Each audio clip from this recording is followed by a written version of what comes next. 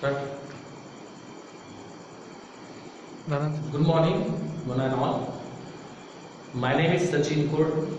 Today we are going to learn the second chapter of 10th standard of science, that is periodic classification of elements. Before starting this lesson, you have to know some basic concept or terms in this chapter, which is very important on the point of view of exam. Atomic number, atomic mass number, electronic configuration and valency. So we have to know what is meant by atomic number, atomic mass number, electronic configuration and valency. So before learning this, you have to just know what is the meaning of periodic classification of elements. The periodic word coming from periodicity. This word coming from periodicity. Periodicity means what? When the elements are arranged in the increasing order of their atomic number, after interval they show the similar properties. After interval their properties repeat, and that's why it is known as periodicity of the properties. I repeat again, when elements arrange in the increasing order of their atomic number, the properties of the elements repeats after interval. This is known as periodicity of the properties. And what is meant by elements? It's very simple. What is meant by elements? The pure substance which is made up of similar kinds of atoms. What is meant by elements? The pure substance or matter, pure substance or matter made up of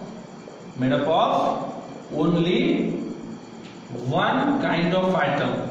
Only one kind of atom. It is known as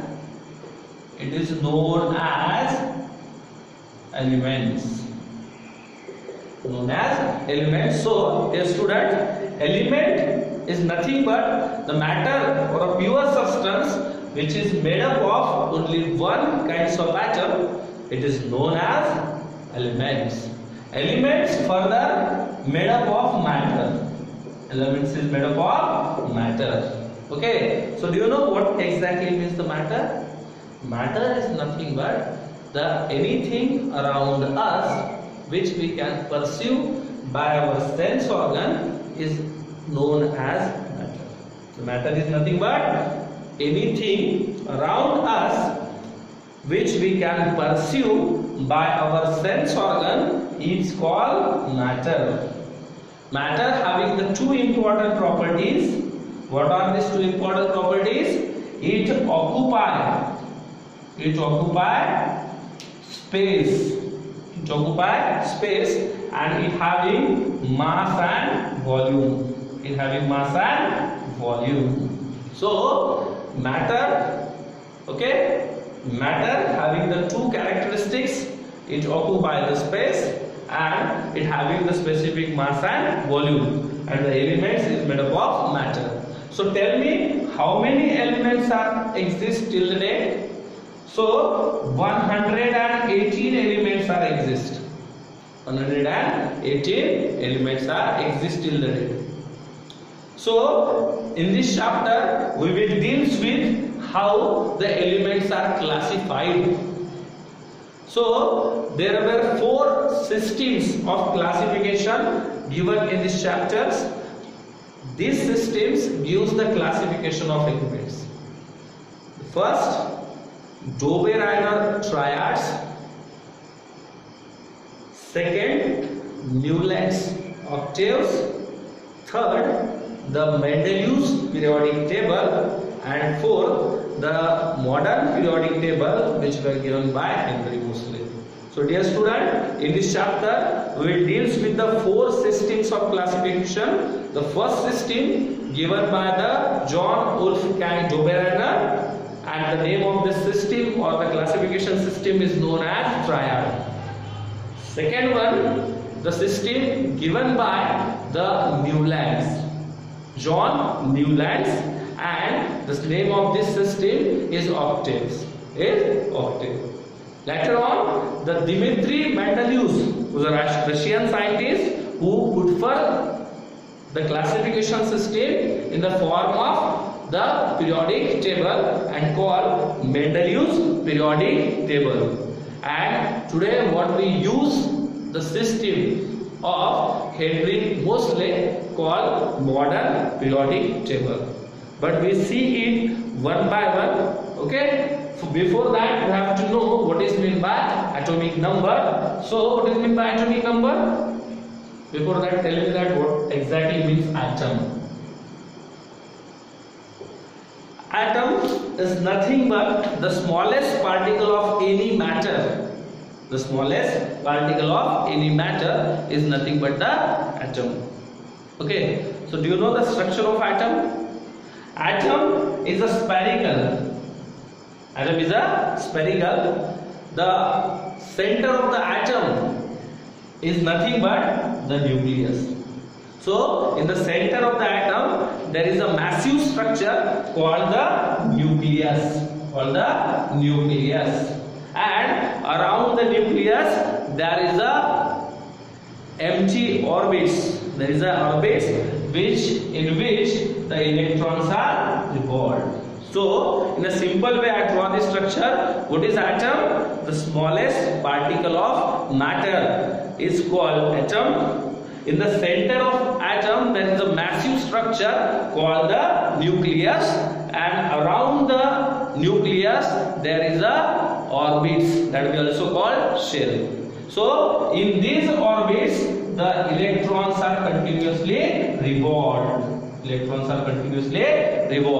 So the atom consists of three fundamental particles. What are they?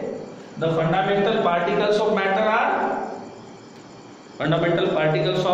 atom. There are three fundamental particles. What are they? First one, proton, electron, and neutron. So there are three fundamental particles of atom. The proton and neutron are present inside the nucleus. The proton and neutron present inside the nucleus. So these proton and neutron present inside the nucleus. Proton having the positive charge and neutron having the no charge. Proton having positive charge and neutron is a neutral having no charge.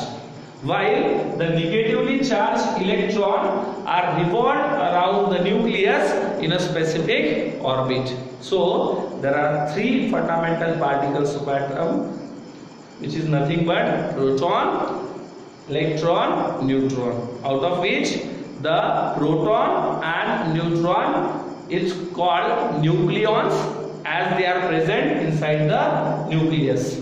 Proton and neutron present inside the nucleus, they are also called nucleons. And electrons are freely evolved around the nucleus. Proton having the positive charge, neutron having the no charge, it's neutral, and electron are negatively charged. Okay, so this is the structure of atom. So what is the structure of atom? It's very simple. Atom consists of centrally placed nucleus. Inside the nucleus there is a proton and neutron. Together proton and neutron is called nucleons. Proton having the positive charge, and neutron having the no charge. Neutron is neutral, having no charge. These are present inside the nucleus, and around the nucleus there is an orbit, and in that orbit the electrons revolve. Electrons revolve. Electron having the negative charge. Electron having the negative charge. Okay. So this is the structure of atom. These are the three fundamental particles of atom. What are they? Proton, neutron, electron. Proton, neutron, electron. Okay. So my question is that, so what is the atomic number? If this is the structure of atom, then what do we call the atomic number? So in any atom, the total number of proton is called its atomic number, and it is denoted by the letter Z. So atomic number means the total number of proton present inside the nucleus of an atom is known as atomic number. Remember that in any atom, the number of protons and extranuclear electrons are same. In any atom, the total number of protons and extranuclear electrons are same. So what is meant by atomic number? The total number of protons present inside the nucleus of an atom is called atomic number, and it is denoted by the capital letter Z. Okay. For example, the atomic number of oxygen is 8. Oxygen is, so I write Z is equals to 8. So Z is equals to 8 is the atomic number of oxygen. Atomic number of oxygen. Second, what exactly is the atomic mass number? What exactly is the atomic mass number? It is also called atomic mass. It is also called atomic weight. But these are the old names. These are the old names. Atomic weight, atomic mass are the old names that not currently used. But now today we use, or recently it is used, atomic mass number. What exactly is the atomic mass number? The total number of protons and the total number of neutrons present in any nucleus, it is known as atomic mass number. The sum of total number of protons and neutrons in any atom is known as atomic mass number. In a simple way, we can say that. The total number of protons plus neutron in any atom is nothing but the atomic mass number. Atomic mass number, simply P plus N is equals to A. A is atomic mass number. Atomic mass number. So atomic number means total number of only proton present inside the nucleus, and atomic mass number means the total number of proton and neutron.